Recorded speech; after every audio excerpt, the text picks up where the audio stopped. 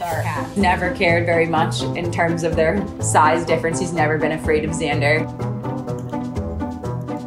Xander is a good sport about it. Obviously, I would be there to monitor and make sure that nobody was getting hurt.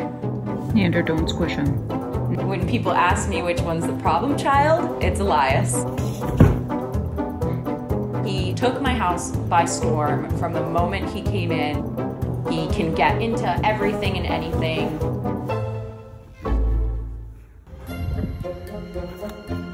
Xander has always been a worrywart. You got stuck? How are you gonna get out of there? He's always been nervous. My roommate brought home a crystal. Absolute meltdown.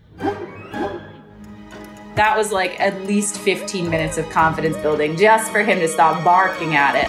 Good boy, buddy. Good job. Good touch. Good boy. Elias knows when Xander is scared. If he sees that Xander's having that bit of anxiety, Elias will just walk right up to it. He's like, "What are we afraid of?" "Oh, okay."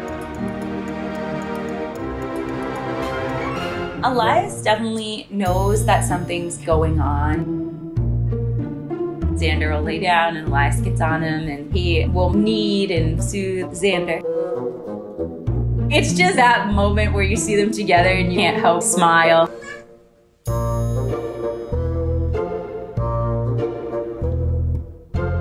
Xander takes it all in stride. He's happy to have him. I mean, he'll rub his whole body on Xander. He'll rub his head. He purrs super loud.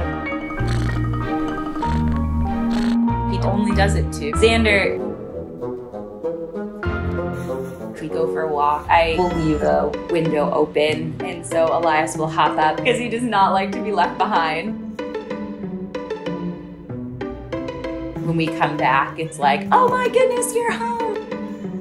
When I come home, I do not get that greeting. It is solely reserved for Xander coming home. He'll say hello, and Elias will kind of weave himself around in his legs and say hi and check him out, and it's a lot of purring.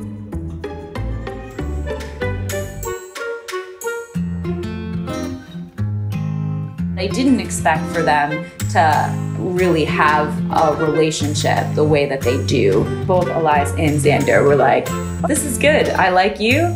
You're great. You can hang around."